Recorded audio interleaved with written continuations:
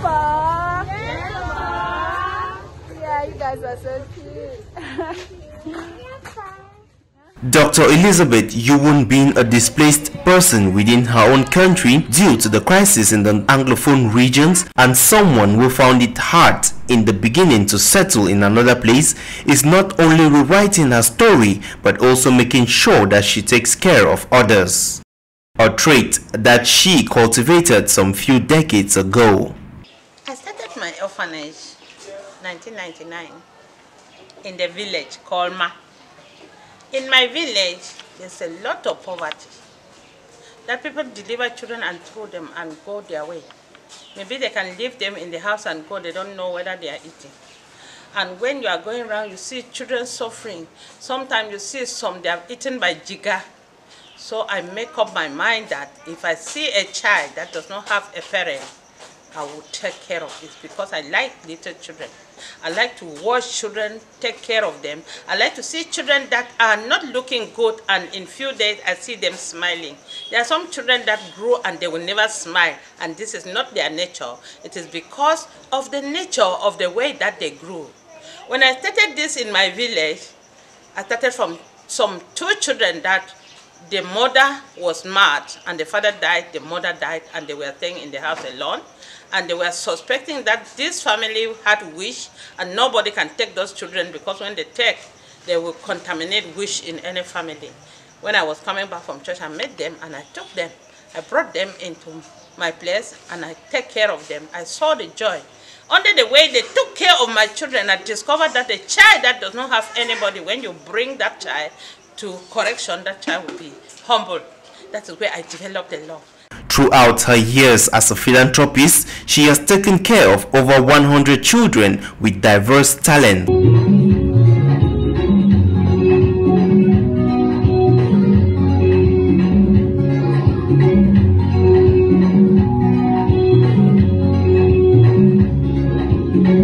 I opened a community school at the plot that they first gave me, and I was bringing them there, washing them, trying them to go back again.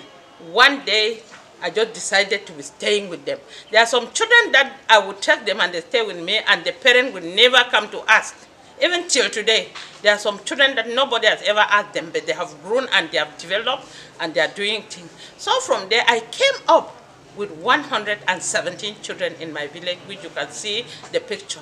All of them were happy. I was feeding them 3 times. I was not doing anything apart from get up in the morning, I wash them, I dress them, put them in class. I employed 4 teachers who were taking care of them, and I was paying them.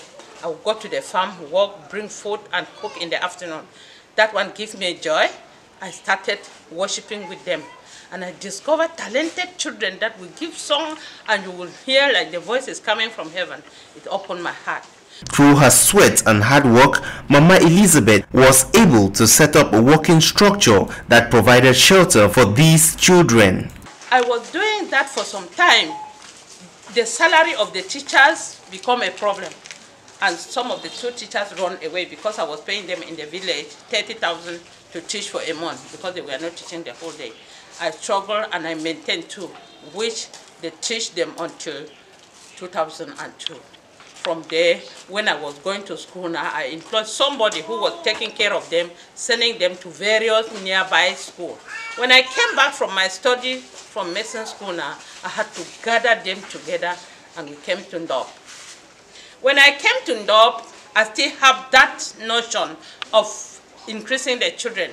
I developed agriculture in Ndop, which I opened a farm tomato in Ndop, 25 hectares at Pamati area. And I called the young boys from about 70. They came and we opened this tomato farm.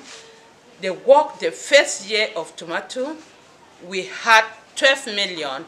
That is what has opened credit houses in Ngokitunja. From there now, I started getting small money from that credit house to sustain the life of the orphanage.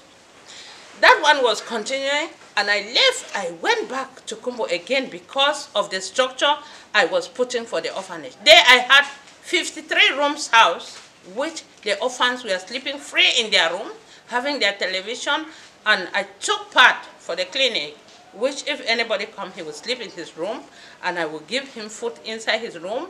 He will be there for 2 days and rest and go. But all of her efforts went crashing, as all she had built was destroyed as the Anglophone crisis kicked in. When this crisis came, there was no way. The crisis did not even obey anybody. It doesn't obey the phone of the village. It doesn't obey even the administration. So I was not exception. I had to leave the place and everything was destroyed. As I'm standing today, the 53-room house, we are content with bed, fridges, computers and everything. Everything has gone. I came to Douala. When I reached Douala, I was having 2,000 francs in my pocket. That could not even rent a house. It could not buy me food. I slept.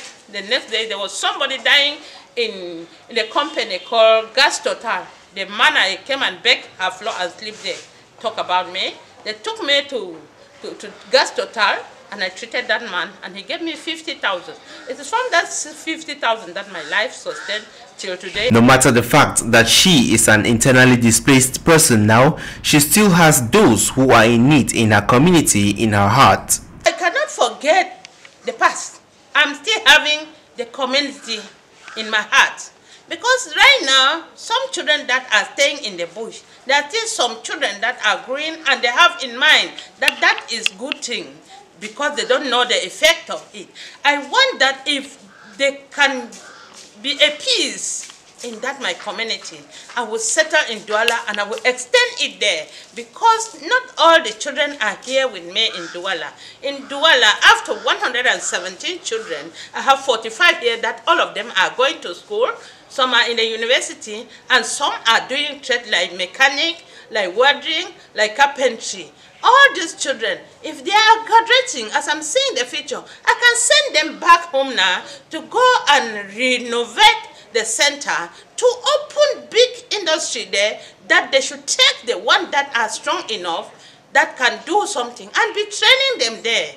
That would be multiply effect. I cannot say that I will leave behind because many children are behind that I cannot content them here in town because the life in town is very expensive. There you can easily manage. Thank you, Jesus. We are going to church. We are having our small car that is carrying 25 people. We don't have a car. This small car is carrying 25 people to church. Thank you, Jesus, for the small one. We expect someone who can give us a big car. Dr. Elizabeth Yuwun is a mother of 8 biological children and over 100 children adopted as orphans, and she is still looking forward to helping more children in need.